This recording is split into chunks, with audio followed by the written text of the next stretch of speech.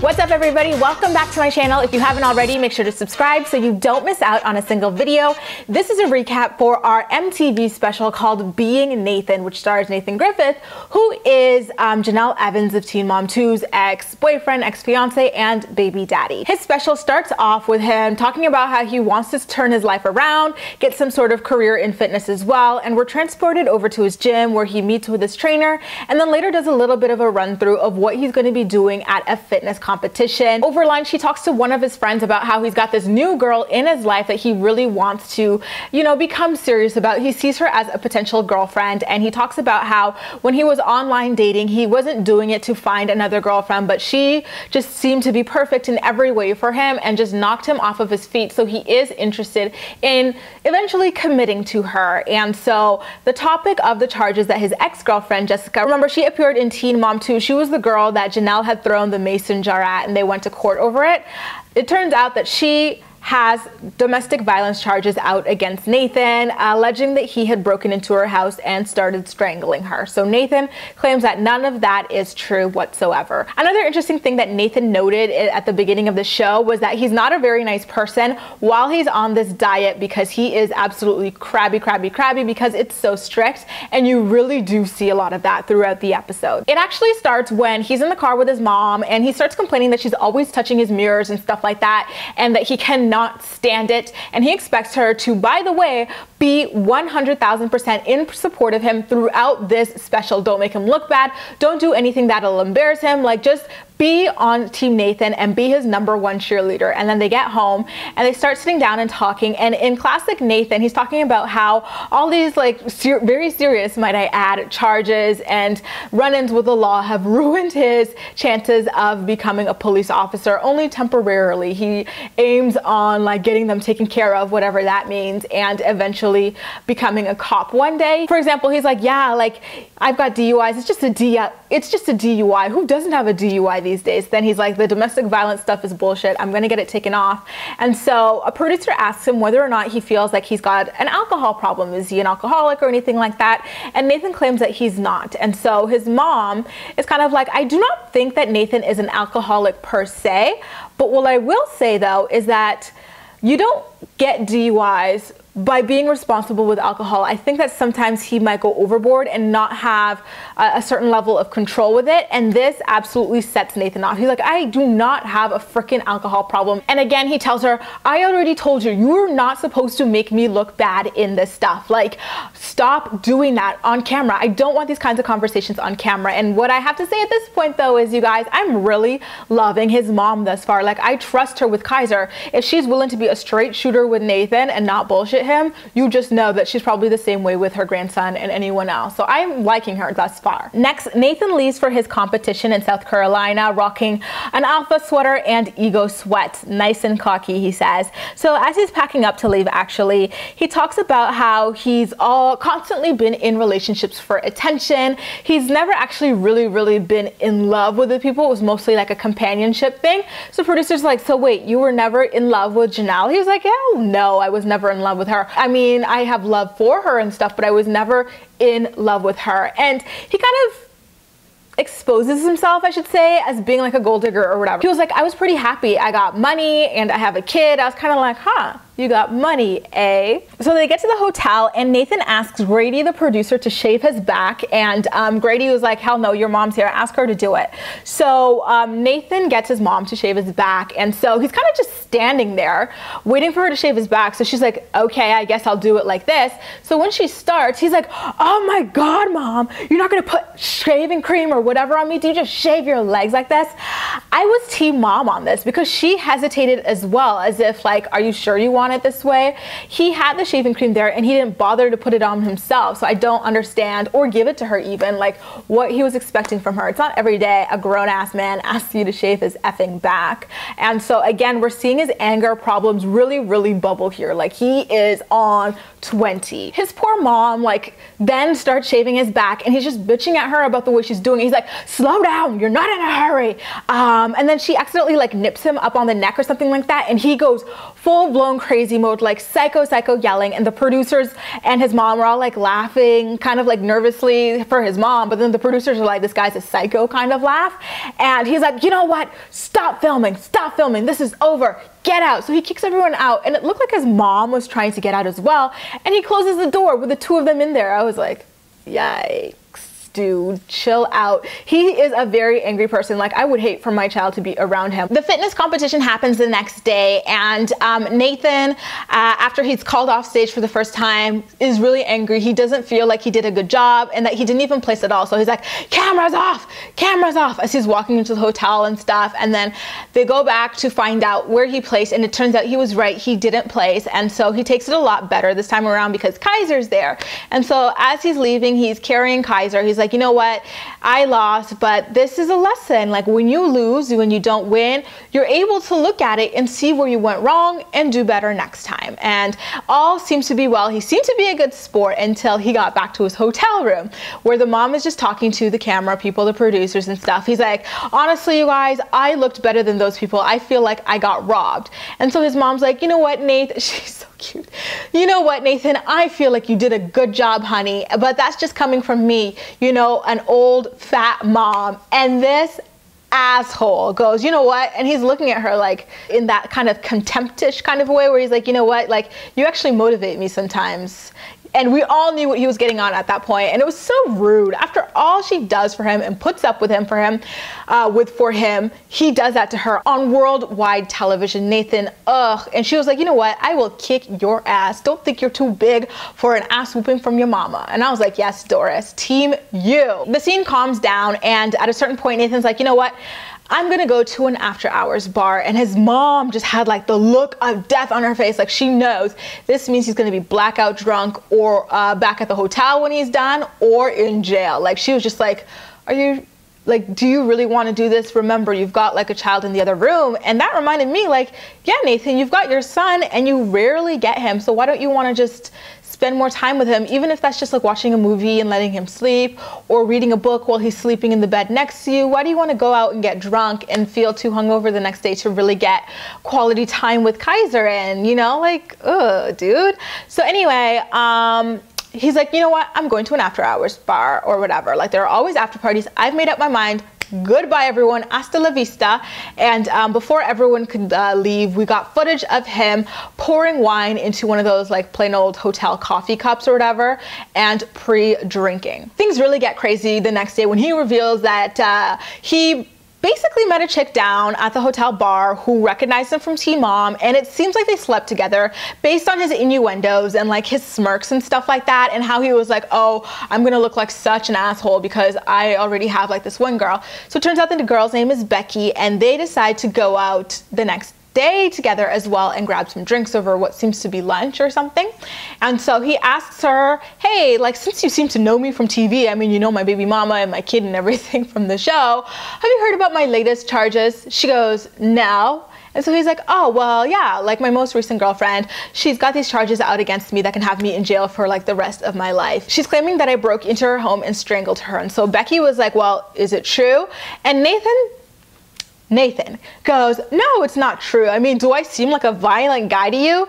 Dude, she has known you for not even 24 hours. Like, Ted Bundy could pass for a really lovely guy in less than that. How was she supposed to know? After breaking down his like latest pending charges, he suddenly, like seemingly out of nowhere, I didn't understand the connection. He literally just states Newton's law of reaction. He's like, okay, for every action there's an equal and opposite reaction. I actually don't even think he said it that way. I think he missed the equal and opposite. I think he just said there's an opposite reaction. And so he goes, that's Newton's law, but people think I'm stupid. They wouldn't think that I knew that. And it was kind of, okay, I don't understand what Newton's law has to do with you and these domestic violence charges. I didn't get the link whatsoever, but I wasn't like, was I not paying attention, or was that random as FUCK? And so Becky's kind of like, okay.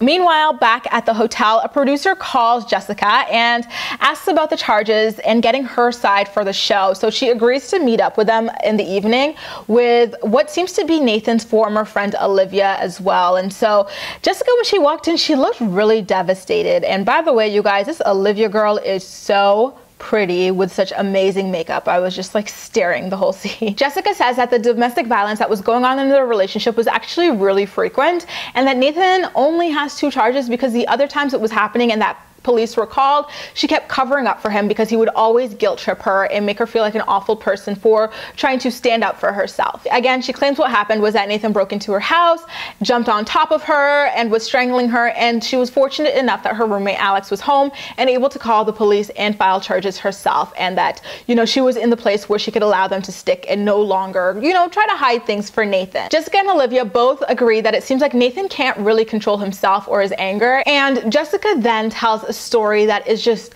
so devastating and like sad to hear, you guys. Like, just a warning that like what Jessica shared was really sad. Like, I don't remember the last time I teared up during a Teen Mom scene, but this was definitely one of them. So she says that the first time that shit really hit the fan between her and Nathan, she actually was hiding in his closet, and by the time, like, I guess he'd let her out or whatever, she had to pretend to, you know, to protect herself, that she was still with him and that she wanted to be with him. And so she climbed into bed, and I guess he was trying to sleep with her, and so she rejected him, and he got really pissed off at that, to the point where he started like sticking his fingers down her throat, and she was like, I lost my voice for a good long time over that. I felt like I had strep throat, and it was just, you know, some things there are just no words for, and that is one of those things where you can't even imagine what that's like and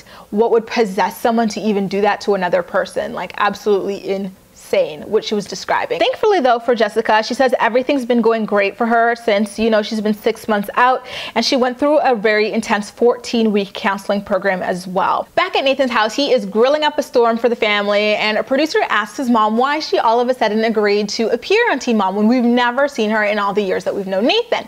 And so she gave a really good answer. She's like, you know what, this time I decided it would be great to do this show because I feel like this is an awesome opportunity for people to see what it's like for people to go from being in the military to adjusting back to regular life and the way that it affects them. And so she starts telling a story that really humanizes Nathan, okay? She was like, for example, one of the first times Nathan was driving when he got back home, he just randomly started swerving on the road, and I asked him, why are you just swerving like that? And he told me that in his mind, he was just so used to imagining there being landmines and stuff like that on the road while he was away, that he just could not easily snap out of that. And so I was just so riveted by what she was saying, and it really helped me to get Nate in, it really helped me to see Nate in a different light.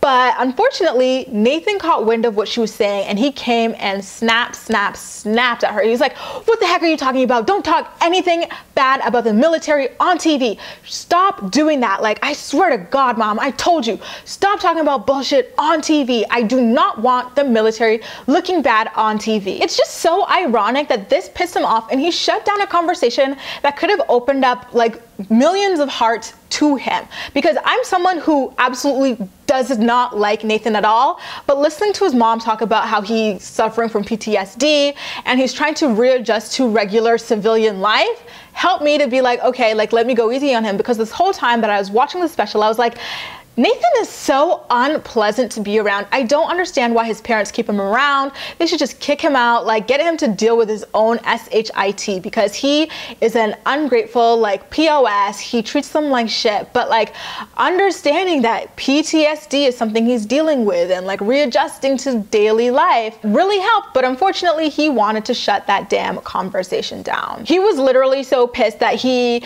got back in the house. He's like, all right, you guys are done for the day, get out. And so the mom's like, why? Is it because I mentioned like PTSD in the military? He's like, yep, that's why. I'm sick of stupid civilians talking about things they don't know about. But thankfully the cameras get to stay, and Nathan lets us know that he's going out to party. And so he casually calls his girl Friday and is like, meet me at my house, we're gonna get a hotel later. And so his mom's like, which girl is that? He's like, oh my God, Mom, like, don't make me look bad on TV. I can't believe I'm gonna look like such an asshole to my new girlfriend, like my potential girlfriend, that I'm dealing with someone else and sleeping with them for the night. Forgetting that he's on camera, he's like, oh shit, don't use that, don't use that. So the next morning, his mom says the domestic violence charges were actually shocking to her because she's never known Nathan to hurt anyone, and she says that she didn't raise a criminal. And Nathan starts talking about how MTV portrays him as like a really angry, short-fused person, which, I mean, if you didn't blow up on people, there would be no footage of you blowing up on people to use, right? So obviously this is kind of who you are. Of course,